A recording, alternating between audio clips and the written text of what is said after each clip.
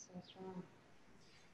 So the projections in this installation are bookended by these sometimes static shots and sometimes tracking, moving shots with the performance in the center here.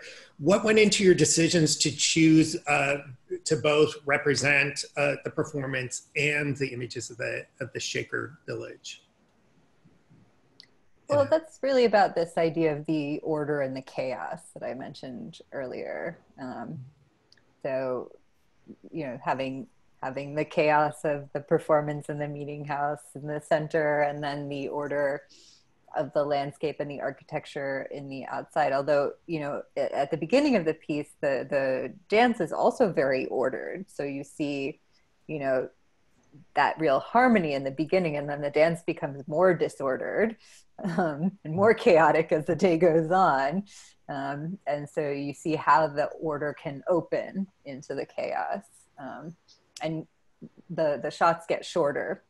The shots of the landscape and architecture get shorter, and the editing of that channel also gets a little more chaotic, you know, as the performance gets a little more chaotic. I think we always wanted to include the landscape and the architecture in the video somehow, because, you know, for us it is always a piece about place. All of our work is about place, and that's so important. You know, the meeting house is very much part of the village. So, you know, we wanted to show the village, not just the meeting house. But we didn't know when we were there shooting exactly how everything would get cut together. We hadn't made any of those decisions when we were first shooting.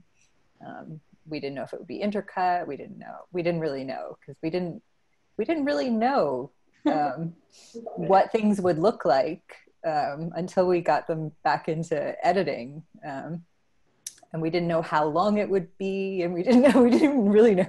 It was all such an experiment to take something that's a durational performance that's that long, and then really, you know, one of the main goals was to make something out of it that was very different than the experience of the performance itself. So I think, you know, we wanted the film to retain something, retain some of the feeling of it, but also to really be a thing in itself that's separate.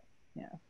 And what I loved when Mariam came up with she was like, I have this idea, and with the 3-channel, like, what if? Because in the editing, even of the movement alone, the amount, like I said, it took us a year to edit, and just even going over movement phrases and and like keeping some integrity of the day, and how much do we keep that, and how much do we preserve, and how much do we kind of mix up. But when Mariam came one day, I came to her house and we're editing. She's like, I have this idea. Look at this, and it was a way that we could preserve also the container that happened in the meeting house, like the meeting house being that central container, and not disrupt the flow of that experience, but simultaneously include all of the support of the village in between, you know, the meeting house. So like the support of the village is really there and present. And it was then just a lot of experimenting with, like, okay, this tracking shot goes well with it. Like, you know, these are the sequence, like then viewing everything that we had, and then being like, oh, I think this might work really well with the symmetry of these lines here, this park, you know, and then it was just like trying stuff out and putting them together, and then having more, like as we started seeing the arc of the video piece, seeing like, okay, we should speed this part up. We need to get, you know, like having an arc and a rhythm that we could then cut to.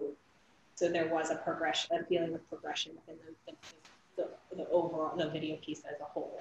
There was also a way in which, you know, during the day, we had all the windows open in the meeting house, and there was this constant circulation of this air from, you know, all this expanse of beautiful grass and plants and everything, animals even, that are all outside throughout the village.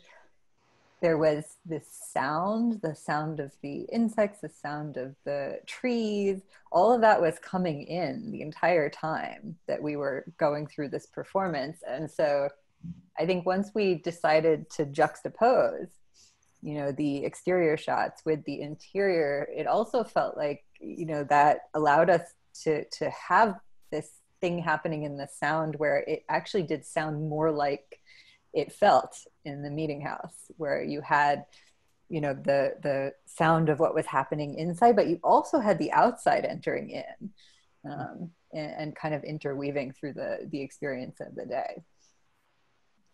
And from a dancer's perspective, it feels the same way, because the environment kind of set the stage for us and for our experience. And when I watch the film, it's the same way with, it sets the stage, it gives kind of the background of our experience in the center. So I think it translates really well.